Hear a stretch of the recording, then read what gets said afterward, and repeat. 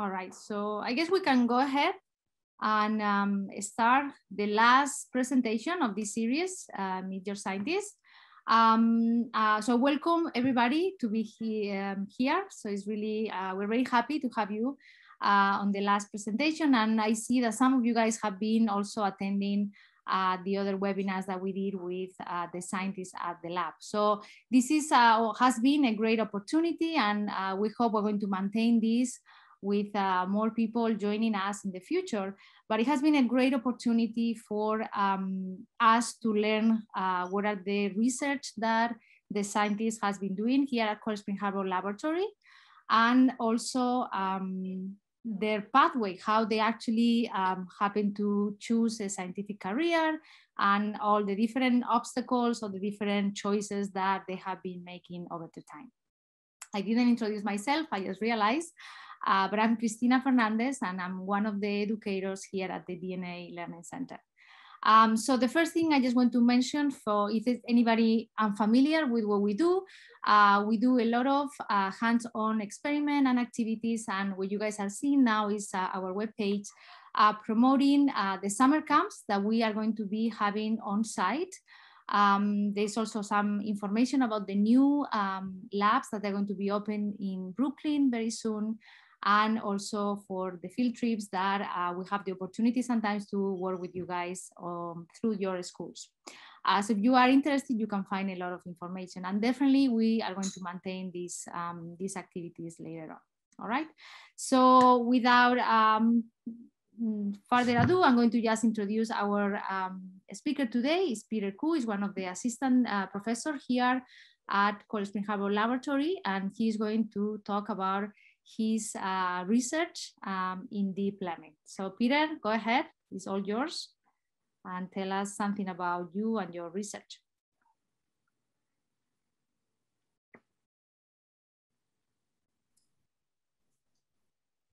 Thank you. Is everything good? You can hear me just fine? Okay, great. And well, thanks Christine and Jason for the introduction and for inviting me to give this talk today. My name is Peter Koo, and I'm an assistant professor here at the Simon Center for Quantitative Biology at Cold Spring Harbor Laboratory.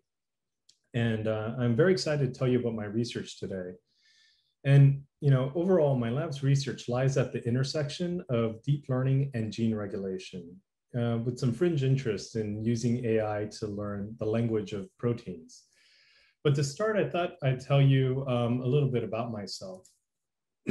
So I'm originally from the West Coast, Los Angeles, LA, born and raised.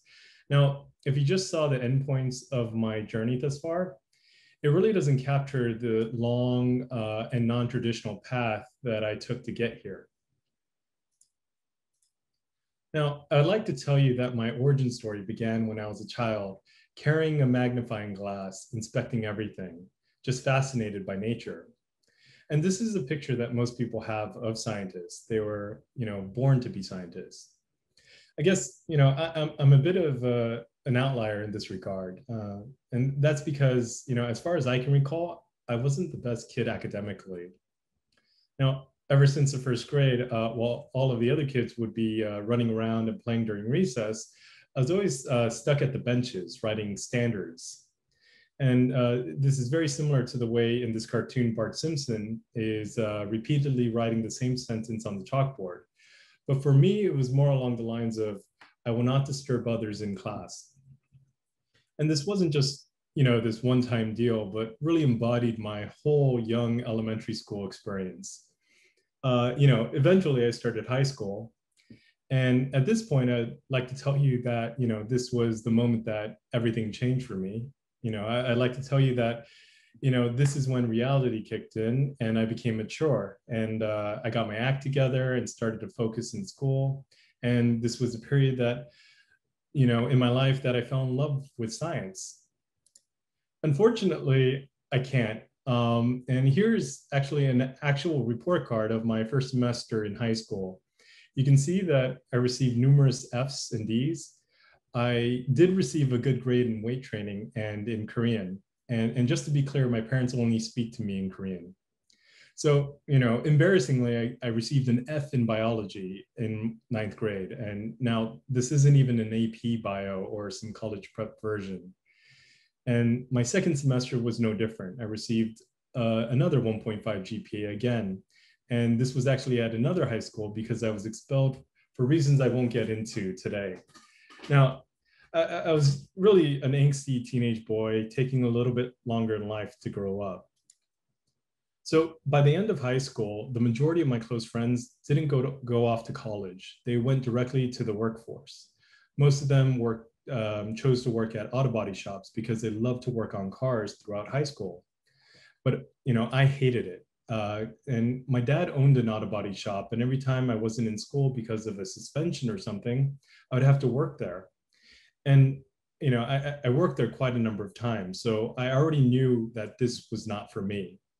Now, with no real good options after high school, I joined the U.S. Army Reserves. And so I went to training in Georgia for about a year. Afterwards, I came back to Southern California and I enrolled at a local community college.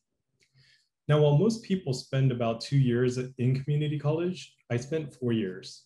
And this was really necessary because I messed up so bad in high school. I had to play catch up for about 2 years. I failed algebra in high school and never took trigonometry. And there was a lot of math, that I basically needed to catch up on in addition to other subjects like English and literature. After working hard, I eventually transferred to UC Berkeley for my upper division courses, majoring in physics. And I graduated with high honors. And then I then moved on to Yale to get a PhD in physics. But after 2 years, I left the program to go to business school for financial engineering. And this is school to become a quant and work on Wall Street. But I quickly found out that I'm not motivated by money. And so after I graduated, I went back to finish up my PhD at Yale. And but I will say one good thing that came out of going to business school was that I met my wife there. Now, after finishing up my PhD, I moved on to Harvard, where I transitioned from experimental physics to computational biology. And after a few years of doing this, I find myself here at Cold Spring Harbor.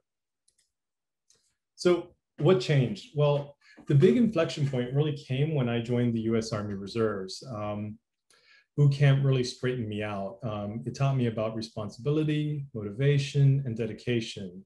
And it taught me to stop setting limits for myself and that I can achieve any goal I set my mind to. And here's a picture of me, with my platoon at the time. And I'm here on the bottom left. And so, I put that experience from the US Army to practice at community college. I worked hard in classes. I made lots of sacrifices. Instead of hanging out with friends all day, I was studying, doing extracurriculars. Here's an article on the front page of my community college's newsletter in 2004. It features me winning the Barry Goldwater Scholarship. And this is a pretty prestigious award for undergrads doing research. You can see this highlighted here that I received a grant from the National Society of Physics students to build a cosmic ray detector. And I suppose this is when my interest in research really began. And here's a picture of me at the time, and don't mind my hair in this photo. I swear it was pretty cool back then. So even after transferring to UC Berkeley, I continued to do research throughout the academic year. And every summer I would come back home to LA and work at Jet Propulsion Laboratory in the low temperature physics lab. And I did this for 2 summers. And I just loved being in the lab. Getting something done in the lab, even if it was very simple, was just so gratifying. And in the low temperature physics lab there are lots of cryogens. And my experiment required us to go down to temperatures of 0.3 Kelvin. And this temperature is colder than space. And so here's a fun picture of me outside of the lab where there was this warning sign for toxic asphyxiant gases.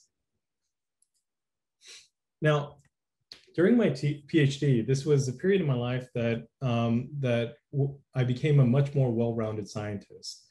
And as an experimental physicist, I designed and built my own experiments. circuits, electronics, data acquisition software, the works.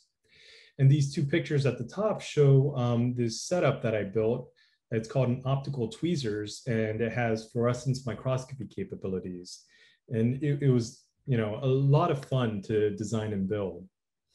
And for those of you who don't know what an optical tweezers is, it's when you shine a high-powered laser through a microscope objective, it can magically trap micron-sized beads at its focus. These beads are just round spheres made up of latex or some plastic. And for those of you in the audience that have taken a physics course before, I'm sure at some point during the course, you were probably complaining, you know, why do I have to study so many springs? Well, it turns out that this optical tweezer holds on to this small bead in the center of that laser focus like it's attached to a spring. Now, to make this a little bit more interesting, we can do some biochemistry on the bead so that we can attach biological matter like DNA to it. And then we can start manipulating the DNA strand to study its mechanical responses to forces. In other words, we can stretch it, unwind it, unzip it, and so on.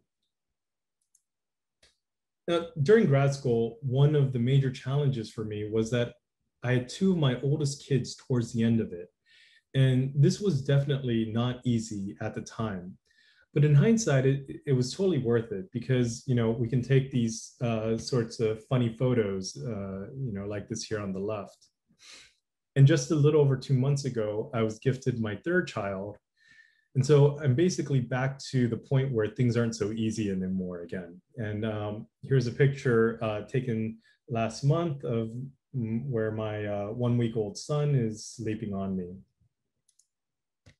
So after my PhD, I moved on to Harvard to do a postdoc, and I changed fields from physics to the intersection of AI and computational genomics. And I loved it so much that this is still the main focus of my current research. So let me tell you a little bit more about it. Now, you've probably heard about this AI revolution that's currently taking place and how it's going to change the world. Now, while the hype in the media is certainly overblown, there has been a lot of impressive progress over the past 5 to 8 years. For instance, deep learning has become a world-class player at the game Go. It can generate video footages of Obama saying things that he never said before. Google has released a visual machine translation system. And this application takes an image, segments different objects, and classifies what those objects are. And you can see how this application is useful for things like, you know, robotics and self-driving cars. But this last application also scares me a bit because it reminds me of a scene from a movie I saw a long time ago called The Terminator. And if you saw this movie, you know it's not going to end well for humans. Now, I don't know if you saw this meme going around recently on Twitter, but it says that, you know, the box office movie that was number one on your 10th birthday is how the rest of your 2021 will turn out for you. Now, I was born on July 27, 1981. And so my 10th birthday, the top movie, the top box office movie, according to Wikipedia, was Terminator 2. So, you know, uh-oh. Anyways, so what is deep learning? Deep learning started out really as a rebranding of artificial neural networks in 2012. But, you know, artificial neural networks have been around even before the 80s. But the field has undergone an explosion this past decade, primarily due to advances in computer hardware and the big data era. Here, I'll briefly walk through what a basic artificial neural network is. And the basic component of a neural network is a neuron. Here on the top left, this artificial neuron takes input data and performs some nonlinear transformation. And we can create a network of these simple artificial neurons and organize them into layers. Since we want our network to be able to perform interesting computations, we need an input layer where we can feed in data, and we need an output layer where we can get the results of the computation. And here, there's only a single output neuron. And the intervening layers are called hidden layers because we don't directly observe their activity. Now, a neural network like this is considered a universal function approximator. And that's because it can relate any inputs to outputs with some approximate function that it learns during training. But it's not straightforward how to access what function it's learned. So for this reason, neural networks are largely considered a black box. Even still, we can train this neural network to perform interesting computations like classify images of chihuahuas and muffins. Or we can use the same network to classify labradoodles and fried chicken. Now, since this is a universal function approximator that can take any inputs and relate them to any outputs, we can use the same network and train it to classify whether a protein sequence belongs to a given protein family.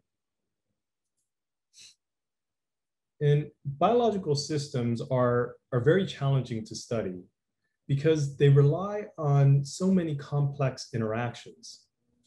Take, for instance, this cartoon diagram of a promoter complex for gene expression. There are many proteins here shown in a different color, and they're interacting with both the DNA as well as with each other. If we want to build an accurate mathematical model for this biological system, then we need to know who the players are, where they bind along the DNA, how strongly they bind to the DNA, and with each other. Of course, different genes use different promoter sequences, which use different sets of transcription factors, so different proteins. So writing some kind of analytical equation for this general system of gene expression is very challenging.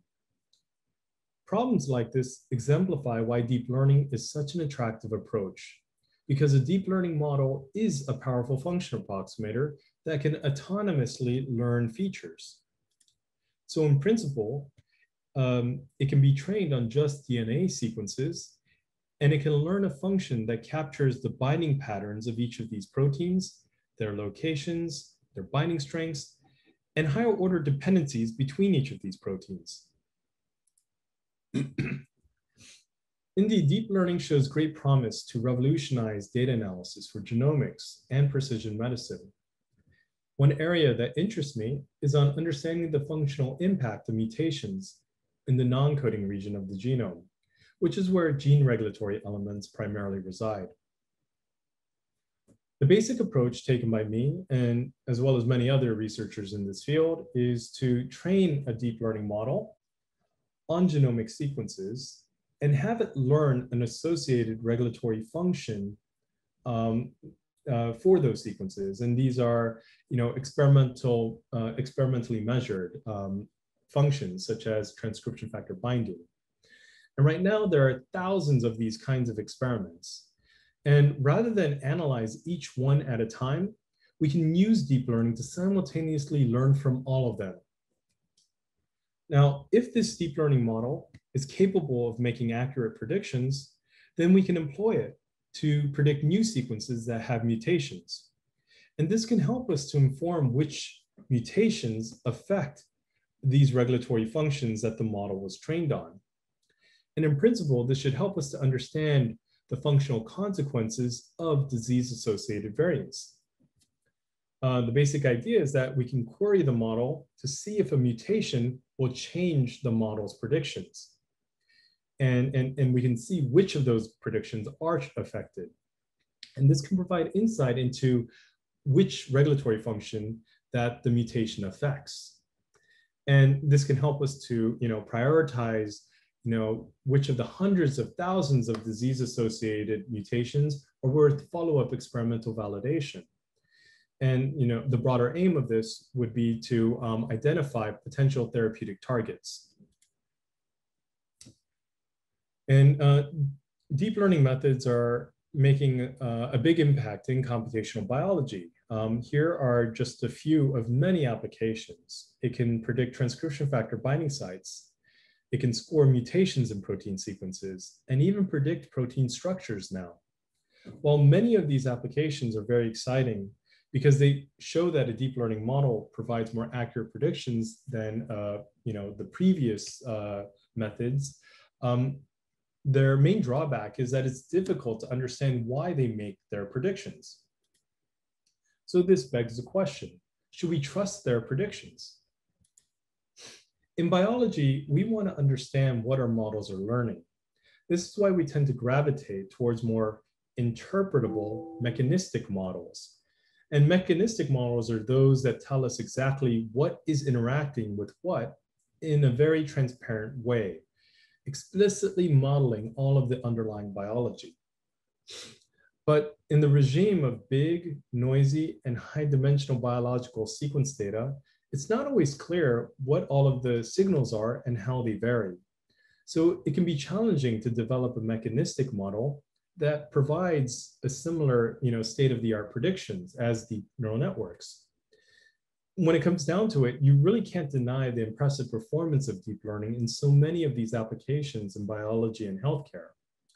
So there seems to be this trade-off between an easy-to-interpret mechanistic model, but that provides weaker predictions, and a difficult-to-interpret deep learning model that provides better predictions. My research aims to bridge these two approaches for genomics. My philosophy is that we should embrace the powerful function approximation capabilities of deep learning to learn relevant features in big, noisy genomic data sets. Then we can interrogate what our models are learning to interpret what they have learned. And this can help us provide, insights into the underlying biology. And in turn, this can help us to design more accurate and robust mechanistic models. And there's a quote from a famous physicist, Richard Feynman, who once said, what I cannot create, I do not understand. And this quote really resonates with me and what we strive for in my lab. So here's a cute little example that highlights why it's really important to understand what deep learning models are learning. Here's a neural network that's trained to classify wolves and huskies. But rather than learning the features of the animals, that is, what makes a husky and how that's different from a wolf, such as, something like a head shape or ears, this model learns to classify these images based on background scenery instead, the snow and the grass.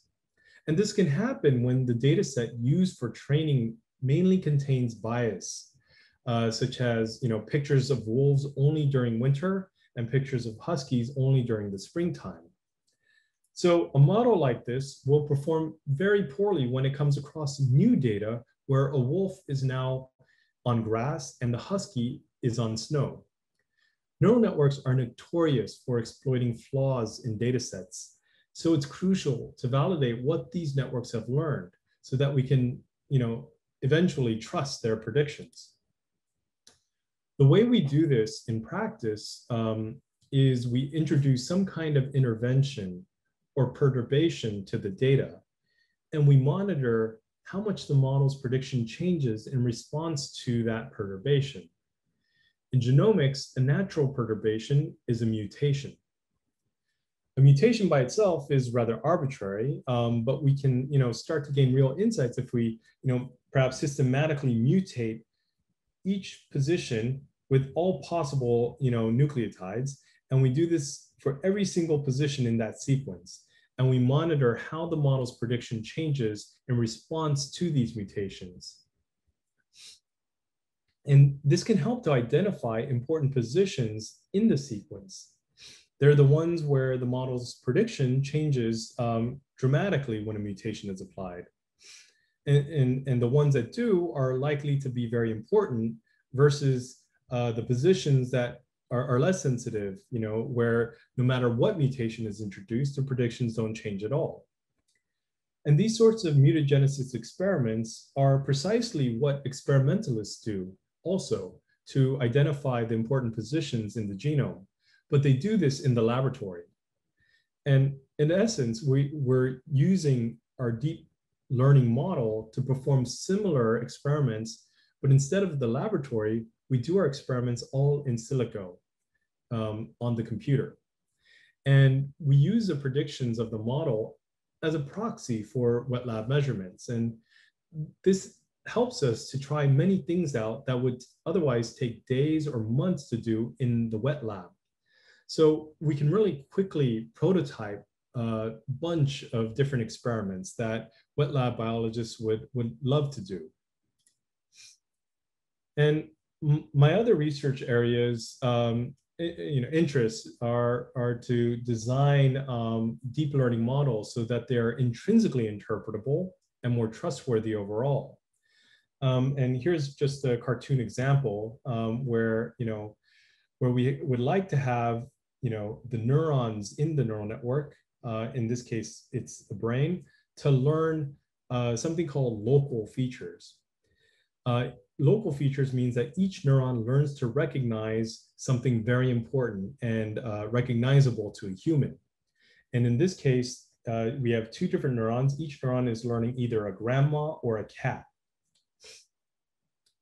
So to understand what the neuron has learned, you just have to look at the neuron itself and see what causes it to activate. In the bottom scenario, multiple neurons collaborate to recognize the grandma and the cat. And many of these neurons are overlapping too. So this makes it difficult to understand what drives the neuron's activity because so many things will cause that any given neuron to activate. So half of my lab works on this kind of deep learning interpretability to design more interpretable networks, while the other half applies these models to better understand gene regulation. And I just want to say that I really love what I do. Although as a scientist, science reigns supreme, there are so many other aspects to the life of science that I simply love. I love the interactions we have teaching graduate students, lots of social activities, like this picture on the top right where we're going hiking. And in the top left, these are students learning to pick locks in my office.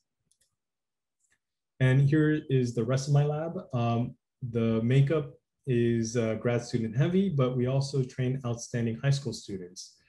If you're interested, I highly recommend you apply for the Partners for the Future program if you're a junior going on to becoming a senior. And thank you for listening to my presentation. And just to explain what you're looking at here, this is an AI application that came out in 2015. And it was, when it came out, it was just one of the coolest things. It's called Neural Style Transfer.